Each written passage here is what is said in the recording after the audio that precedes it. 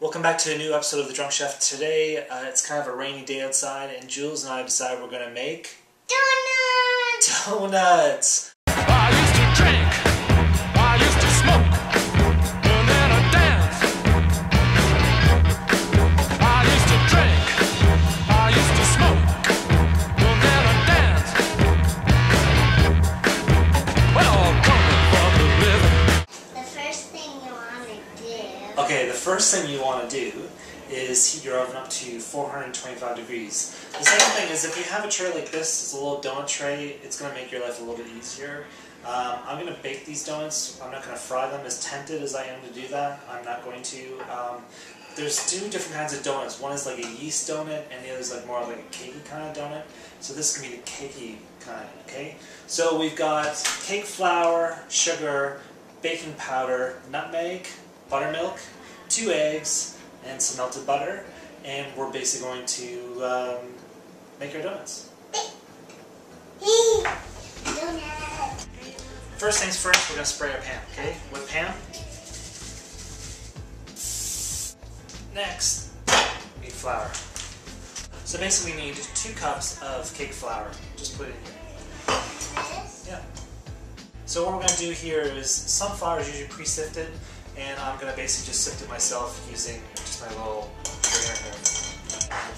So now we have to add in 3/4 of a cup of white sugar. To that I'm going to add 2 teaspoons of baking powder. And I'm just going to add a 1/4 teaspoon of nutmeg. If you have fresh nutmeg, you can use that too. And finally I'm just going to add a teaspoon of salt. Or a little bit less if you want.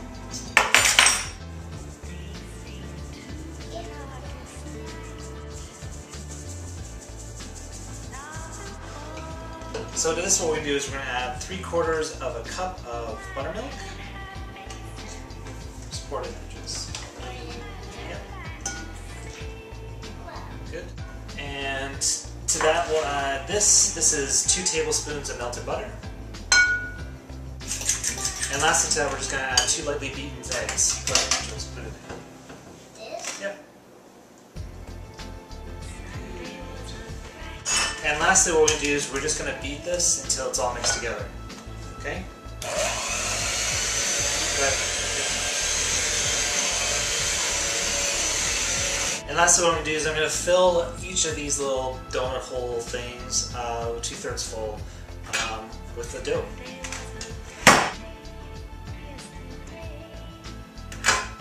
So basically, I fill these up. Some are actually a little bit more than I want to. I'm going to put in my oven 425 degrees for 7 to 9 minutes until they've risen quite a bit and they're just sort of springy when I touch them. Okay, so let's see what happens. Okay, Jules wants me to put some sprinkles on 1 or 2 of them, so I'll do that. And I'm going to give you a couple other toppings you can do. So this one's pretty easy. This is just like a sugar-coated sugar cinnamon.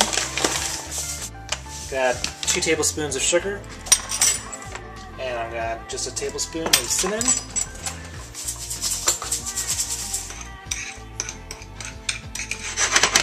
And I'm also going to do chocolate glazed donuts because that's my favorite.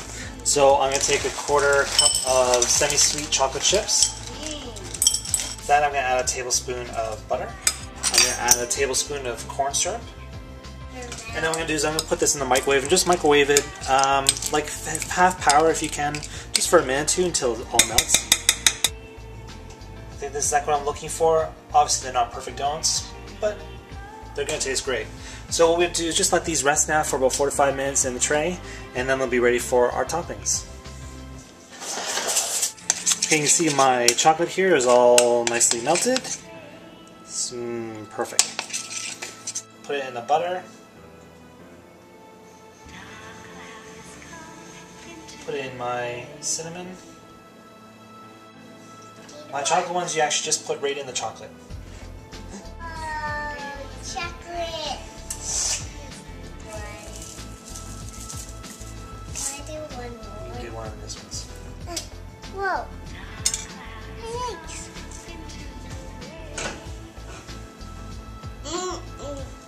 Can I have a bite?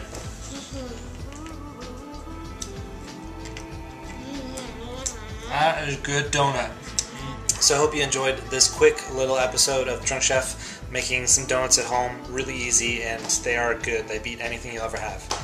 Thanks a lot. We'll see you next time.